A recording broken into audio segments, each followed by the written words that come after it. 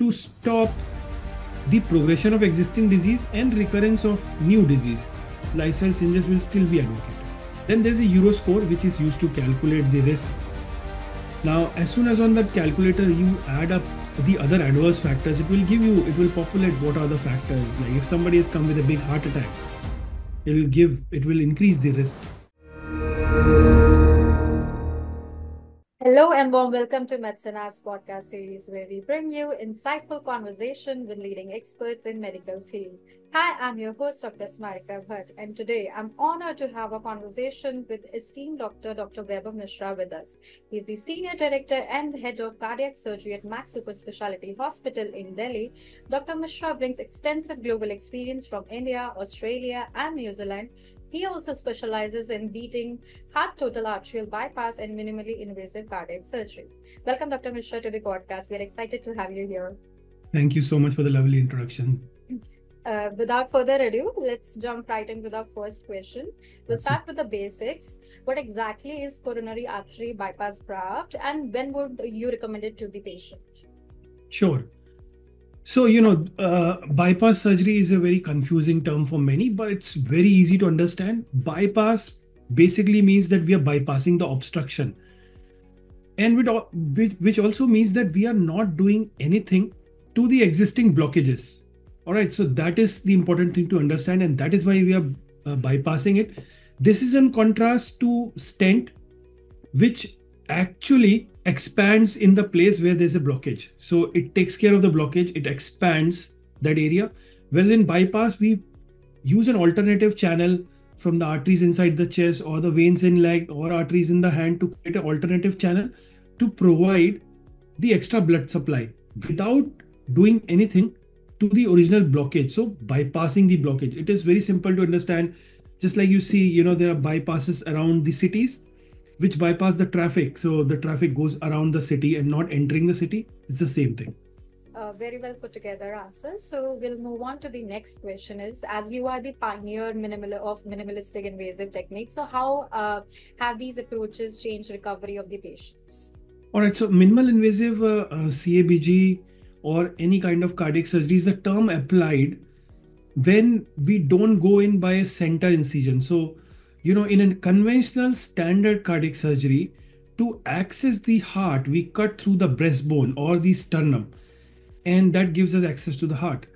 Now, when we utilize a different access, basically going through left or right side of chest in between the ribs and then accessing the heart, those are called as minimal access or minimal invasive surgeries. Not just because of the size of the cut, but avoiding the cutting of sternum or the breastbone. Now, the advantage is easy to understand. If we are not cutting through the bone, during the operation, if we cut through the bone, most of the blood loss happens from the cut end of the bone. So if we are not cutting through the bone, blood loss is minimal. Hence, the blood transfusion requirement is less. Pain is less. Recovery is earlier, because if this sternum and the associated shoulders are intact, the patients can go on to have a fully functional life very early on. Like precautions advised for traditional bypass surgery, sleeping on the sides, lifting weights, don't apply for this. So the advantages are multifold. It starts from less blood transfusion. All right. Less wound infection. Also, the infection basically originates from the bone. Less wound infection, less pain, less analgesia, early mobility, early discharge, early functional recovery. So these are the multifactorial advantages.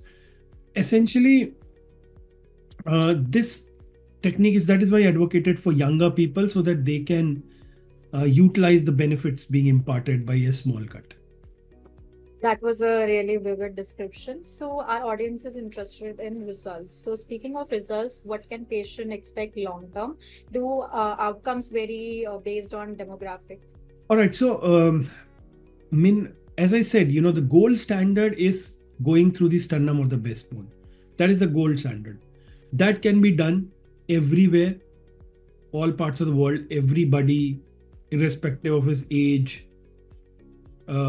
sex, heart function, so many things. Minimal invasive surgery, on the other hand, is a unique niche kind of surgery which it has to be chosen. So it is not universally applicable.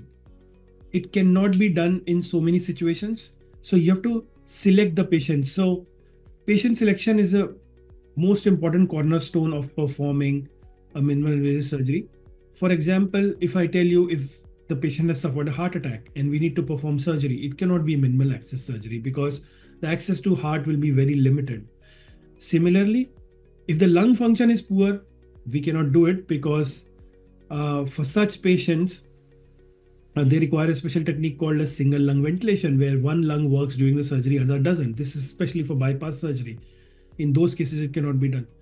Similarly, if we talk about bypass surgery, if the vessels are diffusely diseased, calcified, if there's, if they're diseased throughout the length, in all these patients, if the patient is very big, bulky, obese, then obviously going through here will give us less vision. So in all these situations, a traditional bypass or a standard surgery is preferred.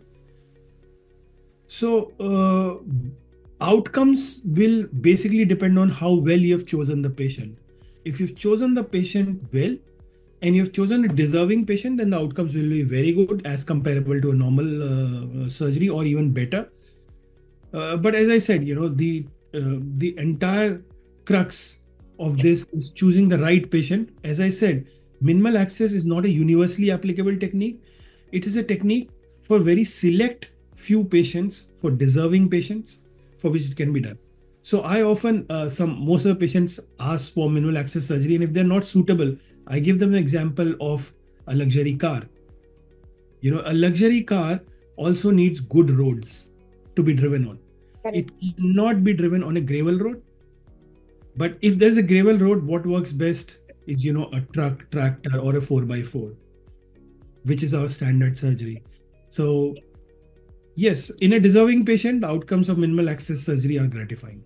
There is also a term called lifestyle, which often a patient wants to know that is surgery inevitable for patients with coronary artery disease, or lifestyle changes can make a difference in it? All right. So lifestyle changes definitely take a lot of part in as a factor of causation for coronary artery disease. But you have to understand these lifestyle changes have to be done before you develop the disease.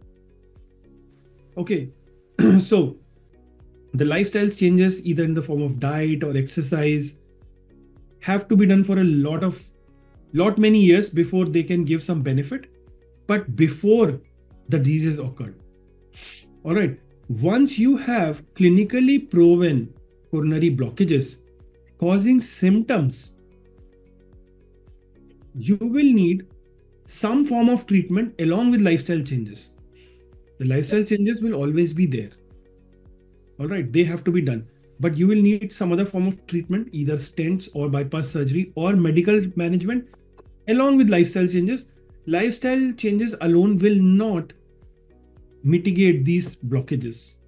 So in these patients also, we advocate lifestyle changes. And why? It is because the new grafts which we have given to the patient, they don't get blocked. Or the new stent which has been placed, it doesn't get blocked. Also, it is quite possible that they have some number of normal arteries. They do not develop blockages. So to stop the progression of existing disease and recurrence of new disease, lifestyle changes will still be advocated. But if somebody asks me this, that by doing lifestyle changes, can you reduce the percentage of existing lesions or the symptoms or severity, then no, it's not possible. Correct. So Dr. Vaibhav, let's shift the gears towards bypass surgery. So every procedure carries risk. So what complications should patient be aware of when considering bypass surgery? These days, complications are extremely rare. Technological advances have made it possible for us to do a very safe surgery. Even simple things like blood transfusion requirements have gone down because of the latest available techniques and all that. But yes, complications are inevitable in a certain small percentage of patients. They can happen. And most of these complications, they happen in patients who are already predisposed. All right. So for example, if somebody has been a smoker and has got poor lungs, then they can expect to have, certain kind of pulmonary complications like pneumonia, requirement of more oxygen. If somebody has compromised kidneys in form of diabetic nephropathy, then they can think of having, a renal problem in post-op period. Similarly, if somebody has had past history of stroke or other problems, then they can develop neurological complications and all. So there are few problems inherent to the procedure. For example, the risk of bleeding is always there in the initial few hours of surgery, but we take care of everything. We give platelet, plasma, and all the products to take care of bleeding. After bleeding, once the bleeding problem is settled, then the patients can have these problems, but basically they happen to somebody who's predisposed, as I said, whether it's a neurological problem or a renal problem or a pulmonary problem. These three systems are commonly affected after surgery, especially if you're predisposed to it. There's a minor chance of wound infection, that too, which will happen if somebody is having uncontrolled diabetes. But overall, if I tell you, for a routine bypass surgery in somebody who's well preserved, heart function is good, the complications are less than 1%, of the order of 0.5%. Then there's a Euro score, which is used to calculate the risk. Now, as soon as on that calculator you add up the other adverse factors, it will populate what are the factors. Like if somebody has come with a big heart attack, it will increase the risk. If somebody his heart function is already poor, it will increase the risk. So overall, the risk then goes up, but still pretty safe. But if, for example, if somebody is absolutely fine, nothing, then the risk will be less than 0.5%. So as you touch upon that calculator, can you tell us little bit parameters of this calculator? What can Okay, so it's an international calculator called as Euroscore, European Society Score. It was developed long time back by pooling the data of millions of cardiac patients who had bypass surgery. So it basically starts with age. I'm telling you everything from top of my head, so I may miss certain points. But the first factor is age. So once you enter increasing age, the risk will increase.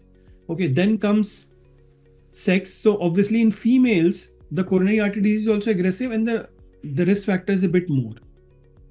All right, so age, sex, and after that comes the things like mobility. If somebody is mobile or somebody is immobile, and their activity is limited, then there's diabetes. Diabetes is also many grades. Then requiring insulin. If you're requiring insulin, your risk will be more.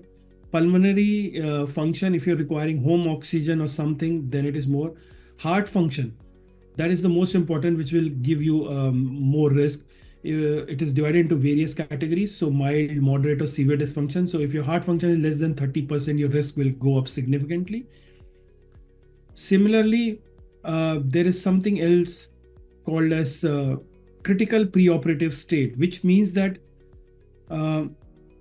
what are your parameters before the surgery? So if you're already on medications to increase your blood pressure, or you have a complex arrhythmia, or you had a CPR or a massage, or you're already on ventilator, then your risk will go up highly. Okay, that's critical preoperative state will straight away increase your risk by 10%. Then also the presentation, if you're having chest pain on and off, or regularly, or at rest, according to the Canadian Society, then whether you have suffered a heart attack or not. If you have suffered a heart attack within 90 days of the operation being performed, then your risk will go up. And so similar few other points. And then finally it goes to what is the level of urgency. So, and they have defined the level of urgency. So one is urgent, which means that it has to be done in the same admission. When the patient has come, has an angiogram, it has to be done in the same admission, next possible list. Then it is urgent. There's salvage, when something goes wrong in cath lab and needs to be done urgently. Or before the list, that's emergency. Before the next day, it's emergency. And then similarly, early is within 7 days, elective is within 13 days. So based on when you're undergoing the surgery will also your risk go. And then whether it is a plain bypass or some associated surgery, valve surgery along with it, based on that also your risk will go. So overall, these points, they then populate into a score, which tells you the risk of having complications from the surgery, before, during, and after the surgery, which is the peri-op period, up till 28 days. So that's a Euroscore calculator, and it will give you a risk percentage. So as I said, normally it's 0.5%, but if you add up those points, it may give you 5%, 10%, 15, 20, 25, which is very high. Sometimes when we operate patients in emergency, when there's no other option, the risk is up to 50%, which is very high. And then the patient is obviously explained about it. Anything more than 50% is called as, technically prohibitive risk. We don't embark on such operations. Okay. Thank you so much, Dr. Mishra, for sharing such wonderful insights with us. I'm sure our audience will enjoy it truly. Thank you so much for inviting me on your talk. It was lovely being here. And I'm sure with all this, we have been able to impart knowledge and educate people. And I specifically want to give this message to everybody that these days there's nothing to be scared about surgery. If you have been advised surgery, do not delay it. Seek treatment. Also, do not ignore your symptoms. Often, Indian mindset, people ignore their symptoms. They attribute chest pain to acidity or so many things, wasting crucial time. So if you ever feel any kind of cardiac symptoms, do not delay seeking medical advice. And also, if you've been advised surgery, there's no need to be scared. Surgeries are perfectly safe these days. With this advice, I'd like to thank MedSynapse and all the people watching once again for this opportunity. Thank you so much. Thank you so much, Dr. Vaibhav, for such kind words. And thank you to our viewers for tuning in. And remember, if you're a healthcare professional who's eager to delve deeper into medical topics or have questions, do not hesitate us to join on MedSynapse platform. MedSynapse platform is not just a resource, it's a dynamic space where you can connect with your medical peers, participate in meaningful discussions, and contribute to the ongoing evolution of healthcare. So until next time, stay tuned, take care.